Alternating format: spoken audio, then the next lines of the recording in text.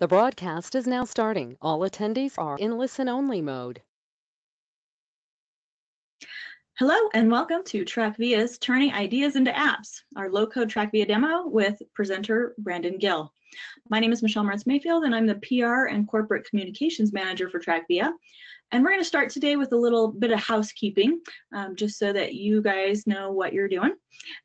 Please make sure that you keep your microphones in the listen-only mode. That way everyone can hear the webinar.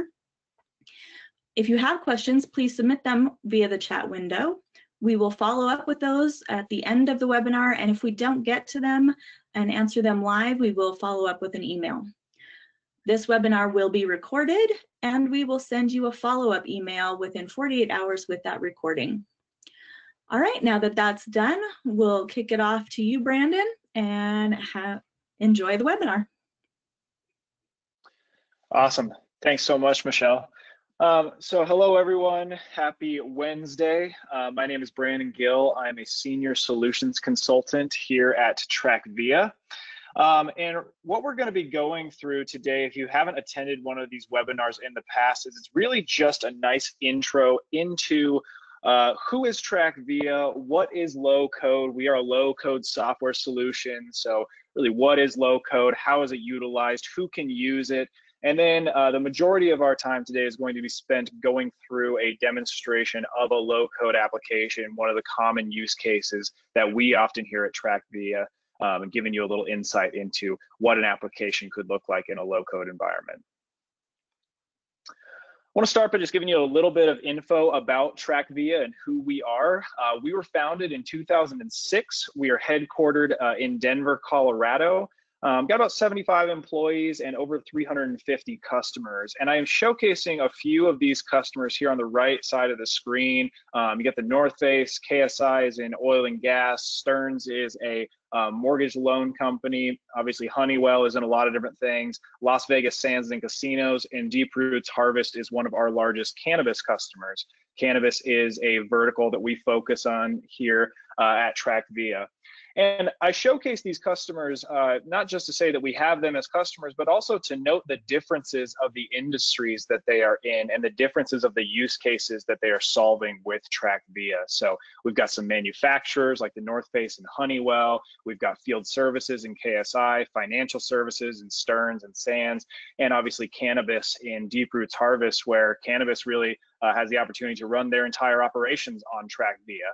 So as we go through the demonstration today, that's really what the theme of low code is. It's for everybody, it's by everybody. Here at TrackVia, we do focus in the manufacturing, financial services, and cannabis space, but we've got customers ranging in a lot of different industries solving a lot of different use cases. So even if the demo today might not speak to a use case that you're immediately thinking of, really anything that we need to track can be done in a low code environment, and that's what these customers here are doing.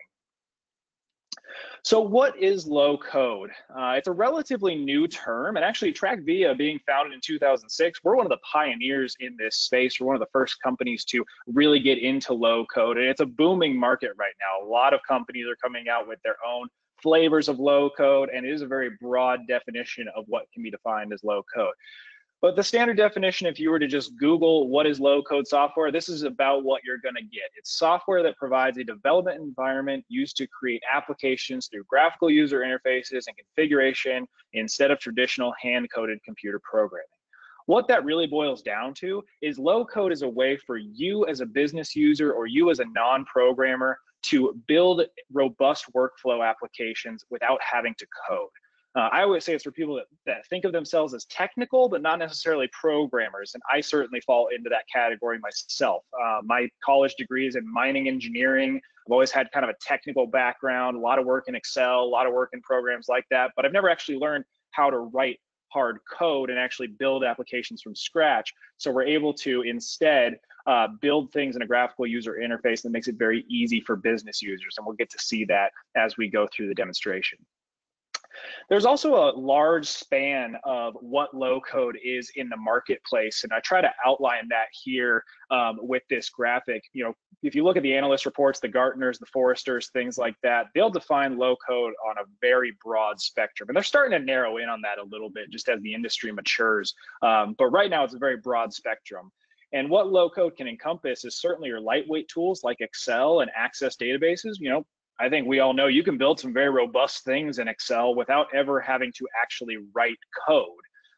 But those are lighter weight tools. They can be a little hard to manage, certainly hard to scale. And a lot of our customers are coming to us saying, we're growing like crazy. Our operations are changing and we just can't quite scale with Excel. So we need something a little more robust.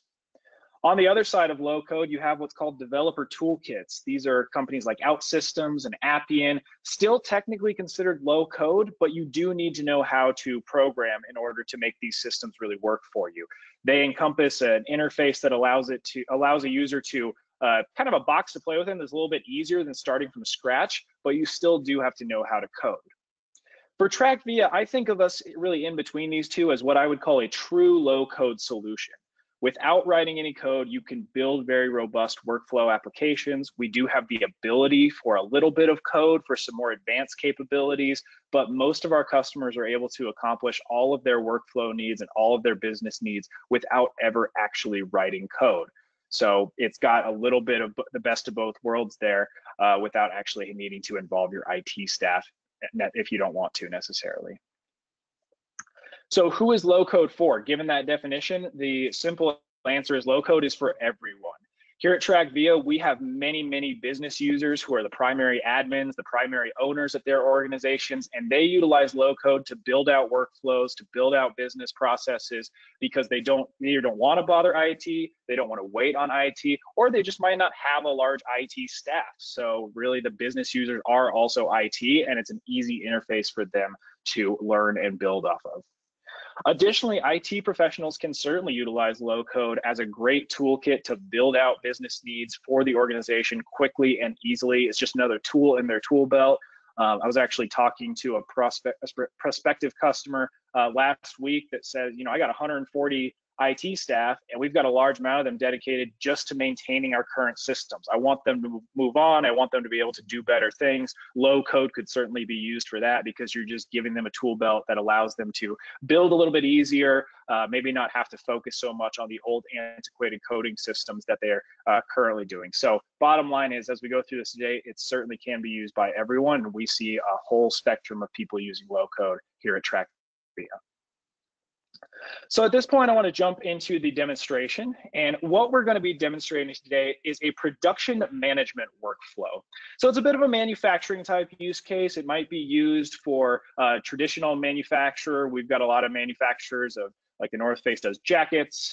We've got manufacturing that spans into 3D printers. A lot of different manufacturers utilize TrackVia. Cannabis companies also utilize production management as a way to move their raw material to a finished good. So that's kind of the era that you might think of this demonstration today. We're going to start in the role of a product engineer who's going to review our products and our routing plans. They're then going to schedule out a new job that needs to be done and actually release that onto the floor. They're able to monitor all that work that's happening, and they're able to assign it to an operator who is going to complete these production steps and log any quality failures. So it's a bit of a manufacturing type use case that we're going to look at today. But again, keep in mind that TrackVia can be used for many use cases, and we'll touch on some of that as we go along. I'm going to step into my other tab here where you will now see TrackVia. I want to start by giving you a little orientation to the screen just so we all know what we're looking at. Top left-hand corner, we've got our TrackVia logo, but this can of course be custom branded to your organization, your logo, so it really looks and feels like it is your product, as can the URL up top. You'll see that I'm currently in an application called Production Management. Like I said, it's more of a manufacturing type use case. But if I hit this drop down here, you're going to see that I've got a lot of different demonstration applications in here. Asset tracking, field services, inventory tracking, invoice approval, project tracking. And the reason I show this is not to say that any of these things are modularized. It's just to say that we're able to build a lot of these different use cases using the same tools that we're going to walk through in this manufacturing application. So even if you're looking at this going, well, I don't really do a lot of manufacturing, any information that needs to be tracked and moved around your organization, anything you're currently doing on emails or spreadsheets to move them around is likely a great candidate for a tool like TrackVia.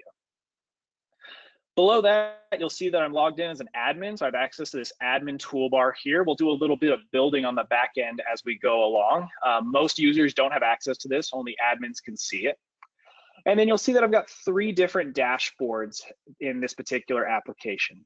You can have as many dashboards as you want. Dashboards are really used to bring information to the light for the user, give them a unique user experience that showcases the work that they need to be completing, and also allows people to have a good view of what they need to see or what they're allowed to see. So if there's any information you don't want people to see, we have very robust roles and permissions to limit what they can see there. Each of these dashboards is made up of a series of elements. So you'll see I've got some shortcut buttons here. I've got more of a grid type view here, as well as some analytics down below. And all of these elements are totally customizable. You can make these dashboards look any way that you want to give your users the best user experience and surface this information in a way that's meaningful to your users and your organization. Now, in this case, we're a manufacturing company, and you'll see that I manufacture 4 different products here. Here's kind of the product summary, and if I click into any of these products, what I can see is a full breakdown of the product, as well as work instructions, routing plan details. I can see the percentage of on-time steps for these routing plans, so I can start to identify any bottlenecks or anything like that. I can also see work orders that have been released, work orders that we need to work on, and things of that nature. So you can create a full summary view of the products that you're creating. Now, what I'm going to go ahead and do here is we're going to step into the work order planning dashboard. On this dashboard, what I'm doing is this is where I would create my work orders, it's where I would release them onto the manufacturing floor, and it's where I would start to assign operators out to them. And again, if your manufacturing department does things a little bit differently, TrackVia is very flexible on how it can be put together. So as I go through this today and you go, oh, well, we do things a little bit differently, that's totally fine. I'll invite you to use your imagination a little bit as we go through this. So what I'm going to do is I'm going to go ahead and just start by adding a new work order. When I do that, I'm taken to this custom form that I've set up that's going to ask me to collect some information about this work order. Any of these fields can be changed. Any of these fields can be updated. They can be added to, really, again, just to make sure that it's fitting what your company and your organization is looking for. But I'm going to start by just filling in some of this stuff. So maybe a work order number. I'll just put in a random work order number there. Who's our customer? So in my case, I actually work with individual customers. In your case, maybe it's a one-off product or a one-off customer. We'll say it's Hyundai. What product are we going to manufacture? Let's say maybe it's a catback muffler. The work order status will start in planning. We don't want to release it to the floor just yet. And maybe I have a quantity of 1 in this particular work order. You'll see we've got some date and time fields. So maybe this is due a little bit later in the month, and we're going to go ahead and start it right now. We have different field types, which I really like about TrackVia. It allows you to really sink in on what data you want to collect, so people can't just type in any date and time. They have to actually select a particular date and time, which can be really handy. I think we've all run into issues with that in Excel and things of that nature. I've got a note field here for just any notes I might want to attach. I can also bring in PDFs of work instructions or receipts or things of that nature. So we can hold PDFs, Word docs, PowerPoints, all things of that nature in TrackVia. It'll stay with the record. And then I'm going to go ahead and assign a work order operator, and I'm going to assign it to myself as Brandon Gill. When I hit save changes on that, it's going to take all that information and it's going to start to put a schedule together about how long this should actually take me. And as we start to fill in this information, as we start to complete this work order, these other fields will start to fill in. I can see that the routing steps were automatically assigned to my operator here, so we can go ahead and start working on this product. If I jump back out to the dashboard here, you're going to see that the work order we just created is sitting in this planning section of our work order summary. And this is what's called a lanes view within TrackVia. We've got some conditional formatting here that's telling me I've got some things that are overdue if they're in red, they're not overdue yet if they're in green. I can also see my schedule down here in what we call a timeline view. You can see here, because this is not yet a released work order, it's showing up in yellow. Again, just some conditional formatting I set up just to have some easy visuals. And you'll notice here that if I look at my current resource load, Brandon Gill only has 1 thing assigned to him. So what I'm going to go ahead and do is I'm actually going to drag this from planning over to released. And if I refresh my screen, everything's going to update in real time at TrackVia. So because we drug that over to released, you'll now see that I have 2 products assigned to me. So it's that new catback muffler we just did.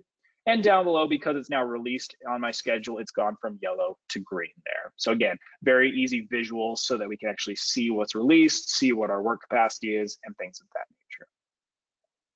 All right, now that things have actually been released, there's a couple of different things that have happened that I want to showcase to you all. First and foremost, if I drag over my email here, we're going to see that 0 minutes ago, I received this email letting me know that this work order had been released to me as Brandon Gill. So within TrackVia, you can set up unique messages and unique notifications to let people know what's happening. Again, a little bit better than just slinging emails back and forth. You actually get to control when these email notifications go out. So you can do them on a time basis, or you can do them on an action basis. For example, when a work order gets released to a particular operator. This button here is a live button that would allow me to click directly into the record we just created. So we can go directly to the source of anything within TrackVia from these emails. All right, now that we know that something's been assigned to me, I'm going to shift over to our final dashboard, which is our operator activity. So this is showing me as the operator my dashboard, so it's a unique view for me. I've got my work schedule down here that's showing up on a calendar view. I can see there's that Hyundai catback muffler that we need to work on. An operator profile shows me the percentage of on-time jobs I have. You'll see that I do pretty well, but we can always look at which operators are performing better, which ones maybe need some training, things of that nature. And I've got some additional charts down here based on my performance. Now, what we're going to do is we're going to go ahead and complete a routing step and start to work through this work order. But we're actually going to do this today on a mobile device. So one thing that's great about TrackVia, and one thing that really sets us apart from some of our competition in the low-code space, is we do have a native mobile application. So if I click the home button here on the iPad on my desk, you'll see that I do have a TrackVia app sitting there that I click into. It's available on both iOS and Android. You log in using the same credentials that you might use if you were to log in on the web, and you get full access to everything that you would on the web. So you'll see all the buttons look the same. I've got access to those same charts here that we see down below on the web. So you get full access to everything. If you've got a really big mobile use case, such as manufacturing, this can be great because it eliminates some of the paper. Some of our customers don't have a huge mobile use case, but I always think it's still handy to have the mobile app because maybe you want to check some charts on the go, update things from mobile. I think we're inherently becoming a more mobile society, so having things on mobile can always be beneficial. Now, what we're going to do here is we're just going to go ahead and press this workflow to complete a routing step. You'll see the first thing that's brought up is a barcode scanner. So had I put in a serial number here and said, this is the work order number, I could then scan it again to just start that first routing step. Now, in my case, I didn't do that, but again, because it's a native mobile app, we can do things like barcode scan, photo capture, location capture, and take advantage of the device's capabilities as well. Instead, I'm just going to click in and manually start this first step for our catback muffler. You'll see it's routing step 10, which is our mill sheet of metal. And I can go down here and I can see that there's some work instructions. I can see a visual of what it should look like. And what I can do is I can just say, what time did I start this? And what time did I finish it? And we'll say maybe it took me a few minutes here. We can do a key dimension check. And in doing a key dimension check, this is actually a required field within TrackVia. And if I pass it, I can just continue on and go to the next step.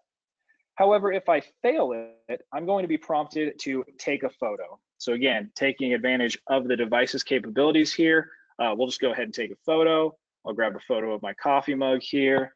We'll say that's the part we were working on.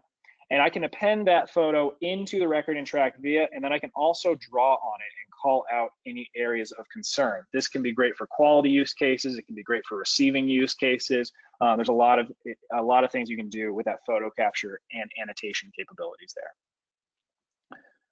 Now, we also have the ability to do a sign off. So I'll go ahead and sign off as the operator. What I always tell people about the sign off is I really like the fact that the sign off is there. However, it's not necessarily needed in certain use cases because with the sign off or with TrackVia, you do get a full audit history as well. So because you have that audit history, you can see who's doing what, when, and where at any given time. Okay, so now that we've gone through that, we'll go ahead and hit save on that.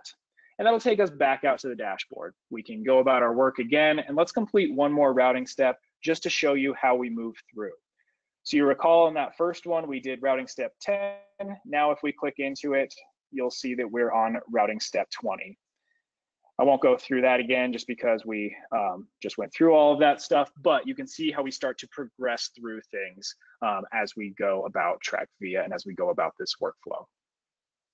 Now we've got about 10 minutes left and we are getting a couple of questions here. So I do want to be sure that we're conscious of time. So at this point, I want to step out of our workflow demonstration that we've been going through and show you a little bit of the behind the scenes of TrackVia and actually do a little bit of building for you. So to do that, I'm going to remove our mobile device here. And what I'm going to do is I'm actually going to do some editing within the tool. And this really is going to showcase the low code feature of TrackVia. So what I'm going to do is I'm going to go ahead and go to a table. Now TrackVia is a relational database, or all these applications are relational databases rather. So they're made up of a series of tables here. And if I go down to my work orders table and I hit edit on that, I'm taken to what's called my table editor. And on the left-hand side of my table editor are all of the different fields that I can use. So text fields and number fields I can just type into. Drop-downs and checkboxes are great because they really limit what information can be filled in and keep our data really clean.